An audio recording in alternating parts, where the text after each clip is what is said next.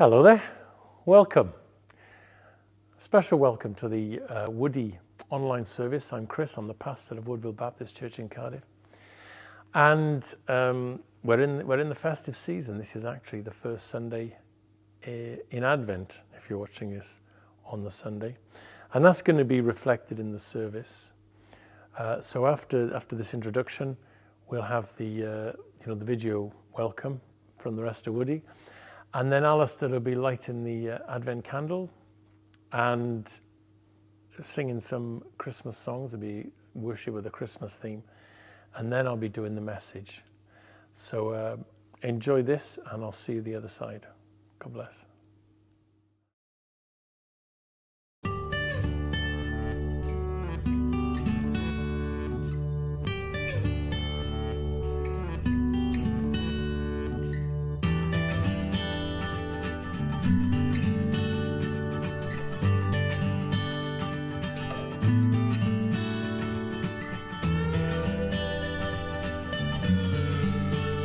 Welcome to Woody! Woo, woo, woo, woo.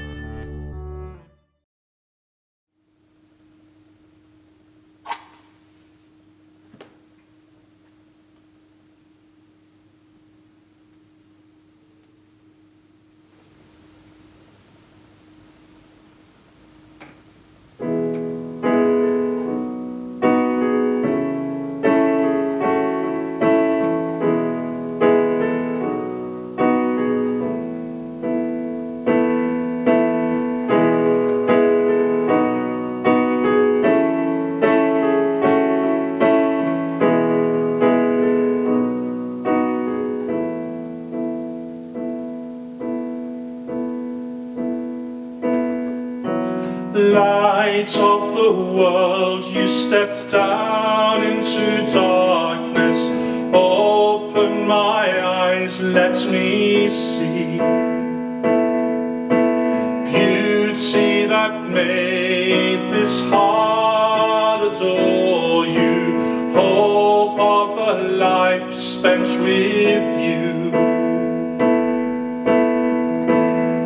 So here I am to worship, here I am to bow down, here I am to say that you're my God. You're altogether lovely, altogether worthy, altogether wonderful to me.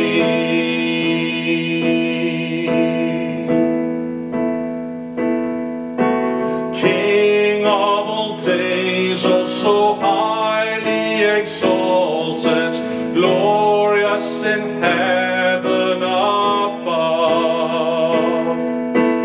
Humbly you came to the earth you created, all full of sake became poor. So here I am to worship, here I am to bow down, here I am to say that you're my God. You're altogether lovely, altogether worthy, altogether wonderful to me. So here I am to worship, here I am to bow down, here I am to say that you're my God. You're altogether lovely, altogether worthy, altogether wonderful to me.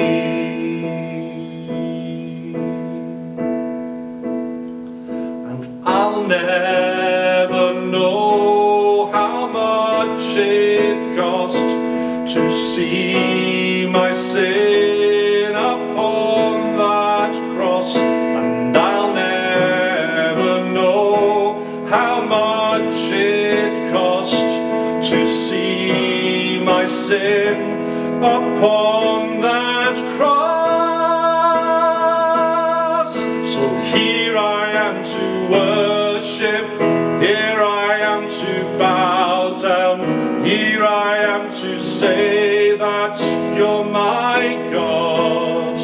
You're altogether lovely, altogether worthy, altogether wonderful to me.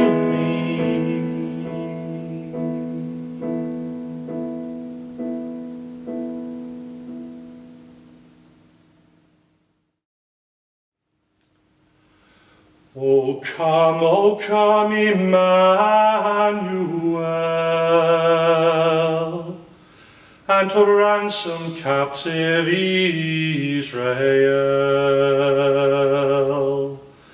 that mourns in lonely exile here, until the Son of God appear.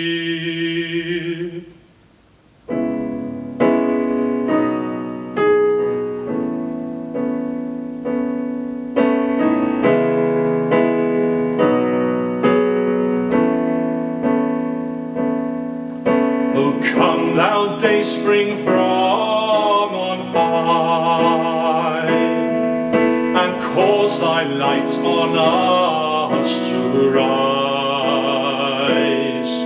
Disperse the gloomy clouds of night, and death's dark shadow put to flight.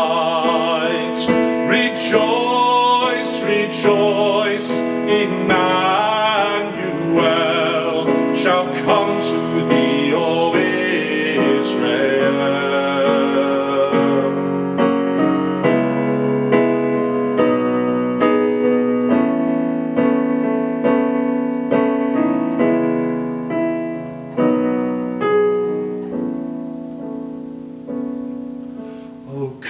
O come, true prophets of the Lord, and turn the key to heaven's door.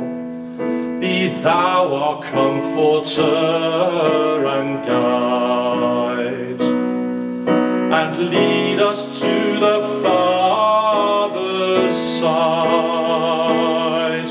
Rejoice, rejoice, Emmanuel shall come to thee, O Israel.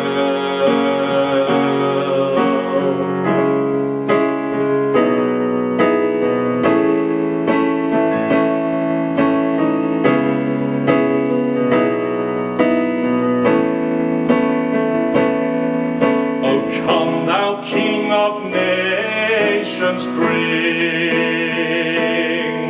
an end to all our suffering. Bid every pain and sorrow cease, and reign now as our Prince of Peace. Rejoice, rejoice, Emmanuel shall come again with us to dwell. Rejoice, rejoice, Emmanuel shall come again with us to dwell.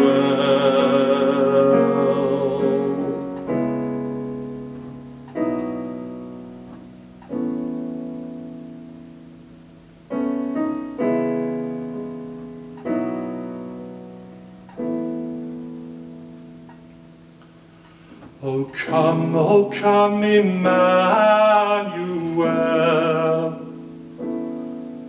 and ransom captive Israel.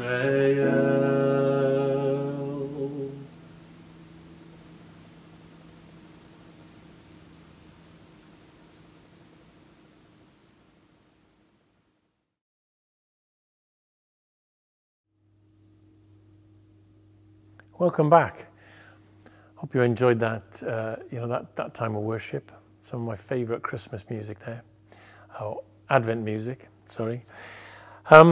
Okay, so this is the next in the series on the presence of God.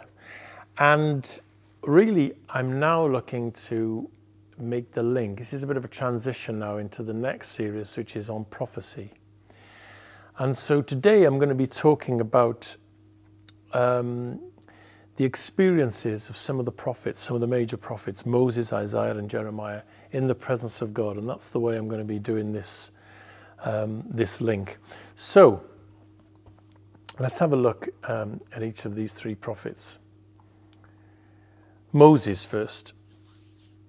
So last week we looked at we were looking at Moses and that whole incident where he was saying to the people, you know, you can come into the presence of God. God wants to meet with you. And they're like, no, it's okay, you go in. And so this follows on from that. So I'm going to read from Exodus 24. When Moses went up on the mountain, the cloud covered it, and the glory of the Lord settled on Mount Sinai. For 6 days the cloud covered the mountain, and on the seventh day the Lord called to Moses from within the cloud. To the Israelites, the glory of the Lord looked like consuming fire on top of the mountain. And then Moses entered the cloud as he went up on the mountain, and he stayed on the mountain for 40 days and 40 nights. So that's in Exodus 24. And then we look at Exodus 25, and right at the end, verse 40, God said, after saying a few things, he says this sentence, verse 40, see that you make those things, the things he's just described to him, the tabernacle and the furnishings, see that you make them according to the pattern shown you on the mountain. In other words, Moses went into the presence of God and God showed him stuff. He showed him the true tabernacle, if you like, the temple. And then he said, right, you've seen that, you've got the measurements, you've got the instructions, now you go and build. So he received stuff in the presence of God that he then came out with and had to build according to that pattern. Okay, Isaiah. Now this is one of my favorite passages. So I'm going to read the whole of this. This is Isaiah chapter 6 and from verse 6. And this is this incredible experience that Isaiah has in the presence of God. In the year that King Uzziah died, I saw the Lord high and exalted, seated on a throne, and the train of his robe filled the temple. Above him were seraphim, each with 6 wings.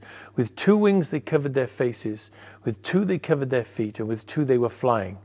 And they were calling to one another, holy, holy, holy is the Lord Almighty. The whole earth is full of his glory. At the sound of their voices, the doorposts and the thresholds shook, and the temple was filled with smoke. Woe to me, Isaiah cried. I am ruined, for I am a man of unclean lips, and I live among a people of unclean lips, and my eyes have seen the King, the Lord Almighty. Then one of the seraphim flew to me with a live coal in his hand, which he'd taken with tongs from the altar. And with it he touched my mouth, and he said, see, this has touched your lips. Your guilt is taken away, and your sin is atoned for. And then I heard the voice of the Lord saying, whom shall I send, and who will go for us? And I said, here I am, send me. He said, go and tell this people, be ever hearing but never understanding, ever seeing, never perceiving. Make the heart of this people calloused, make their eyes dull and close their eyes, otherwise they might see with their eyes, hear with their ears, understand with their hearts, and turn and be healed. And then I said, for how long, Lord? So that incredible experience of Isaiah in the temple, you get the impression that it was the temple of the Lord and it was filled with the presence of God. That was his calling, and that was the massive change that occurred in his life. And he was given a hard task. I'm not going to go into what God said there, but basically he was saying, you say this to the people, but they're really not going to receive it. And when he says for how long, he says, well, until the end. This was a very tough call. Check that out in Isaiah 6. But I just want to point out that experience of the prophet in the presence of God. And I'm just going to a couple of little things out of that. The hot coals, maybe they were actually the hot coals that were in the temple, that were kept for the sacrifice. And he went through that experience of having the hot coal on his lips. But that when he called out, I am undone, that word undone, it's to be dumb or silent, to fail or to perish, to be destroyed, to be cut down, to be brought to be silenced utterly. It was like, oh my gosh, almost my life is over. I am undone because I've seen the Lord. Because they knew that no one could see the Lord and live.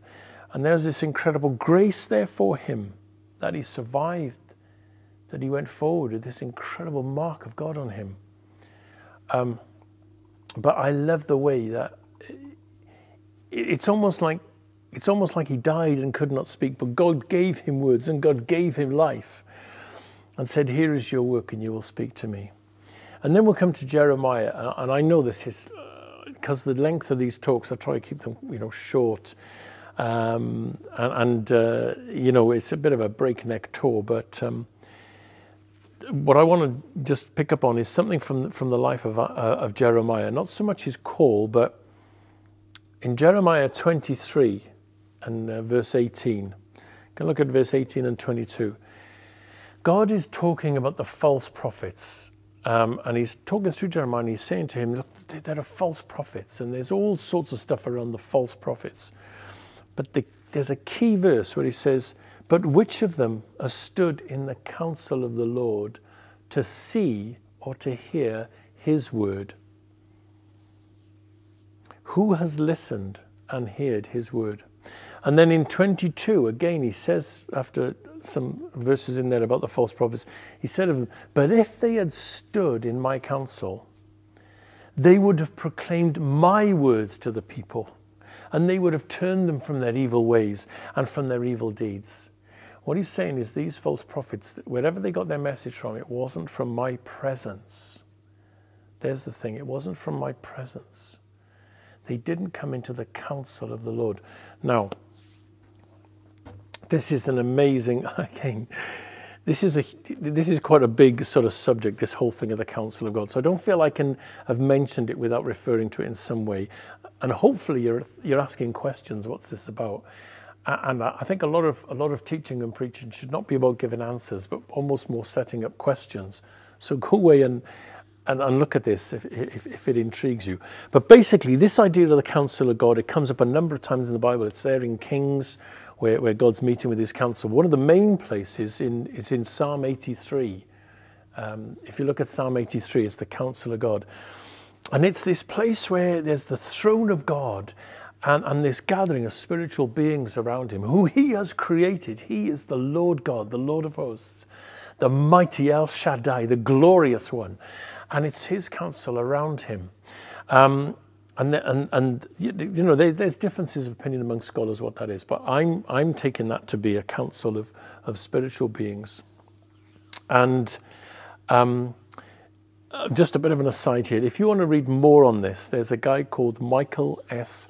Heiser, Heiser, and he's got a book called The Unseen Realm, and that goes into a lot of detail on this, and it's fantastic, and it really brings over this, this idea of the counsel of God. What I want to connect with is that is about the presence of God. The throne of God is there.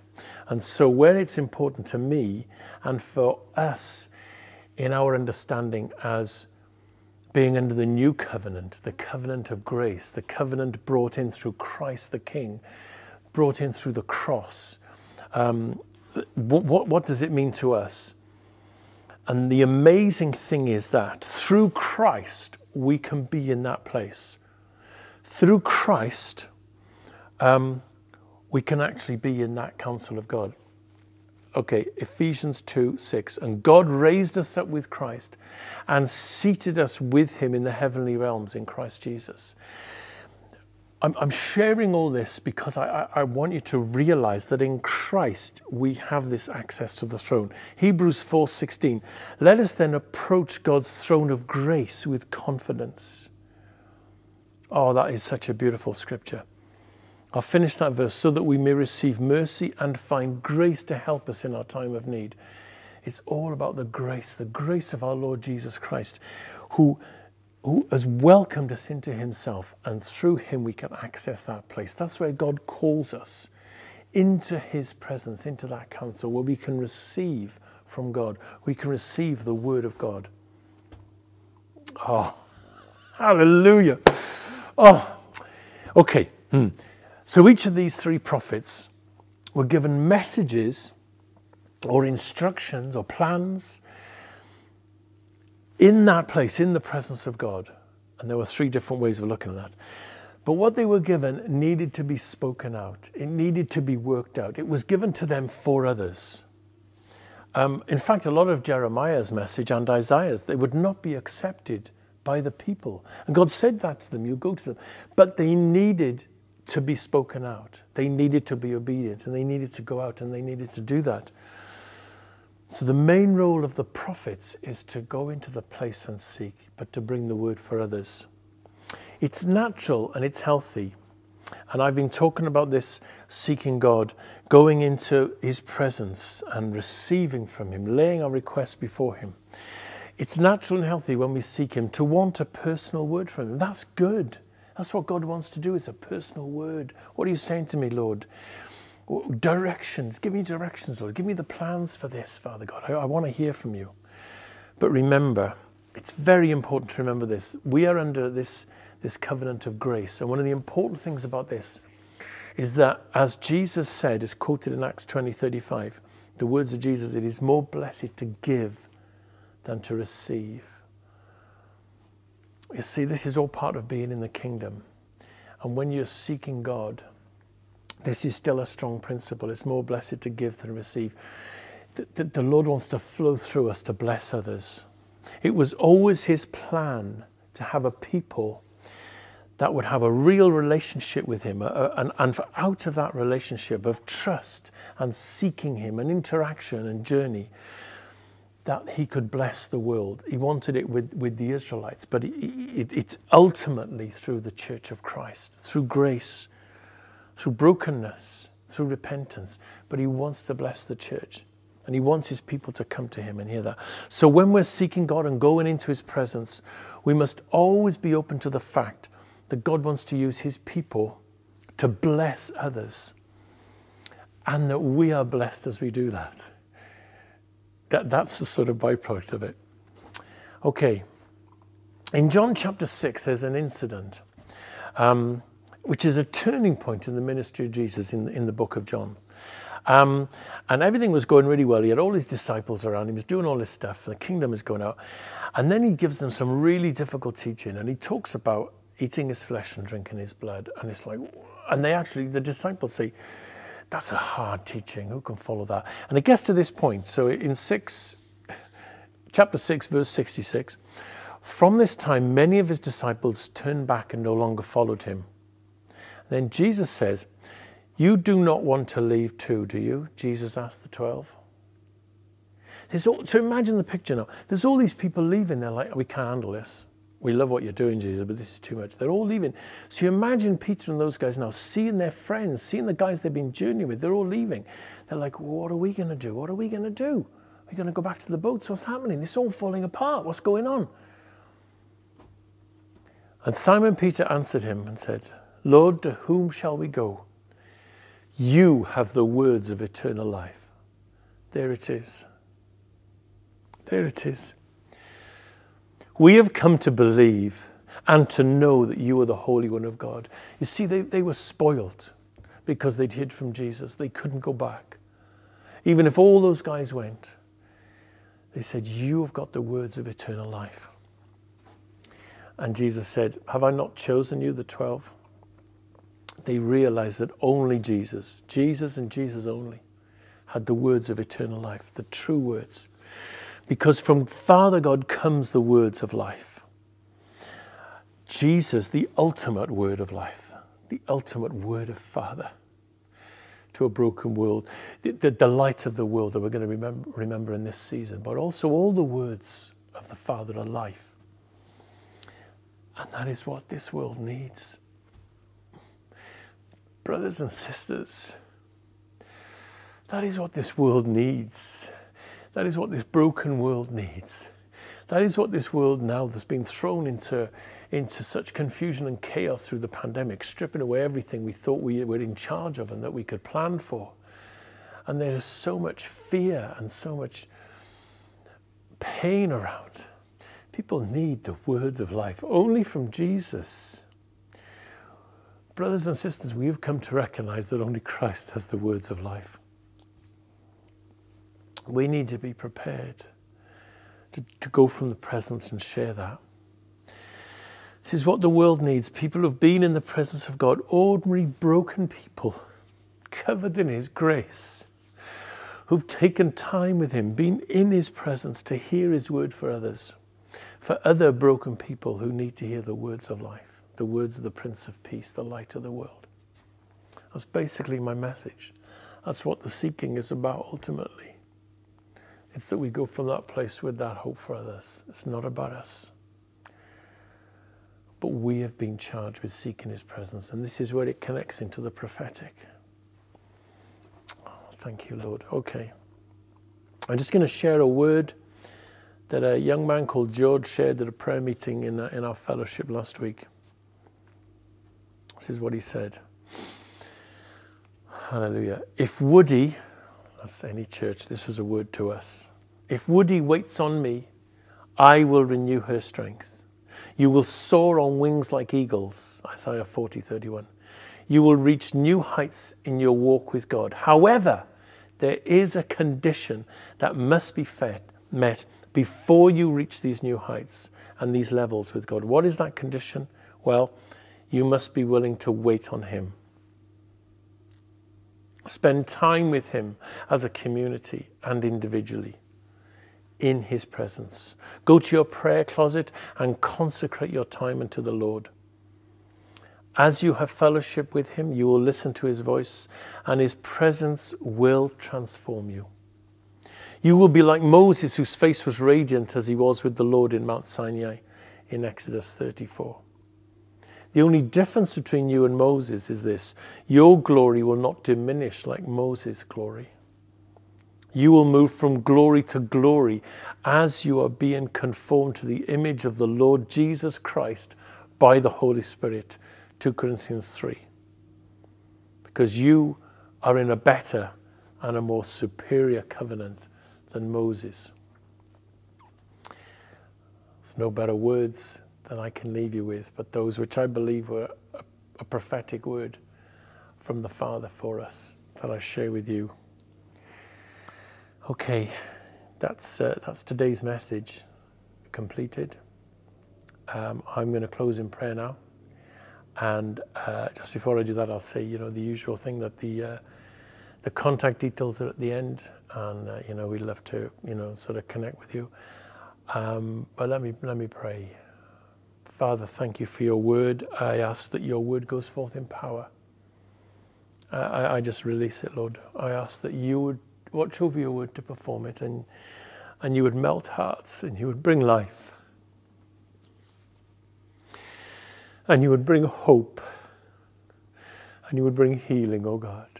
I pray you would open doors to your word, and your word would enter in and bring life. And I pray ultimately the Lord Jesus Christ, by his Spirit, would enter into lives, Lord. I just pray for everyone watching that you would bless them, that you would meet with them, and that your light would become not just a lovely picture of this season, the light of Christ, but a reality showing the way to your children. In the name of Jesus, amen. God loves you. I hope to see you. Well, actually, yeah, let me just tell you that this is my last message for a while. So for the next 3 weeks, the three other elders in the team at Woody are going to be sharing Advent messages. And then I'll be coming back at the end of December just for a final message on presence, and then we'll go into the prophetic. So God bless. Have a great Christmas as much as you can. But if you're with the Lord, it'll be great. Ta-ra.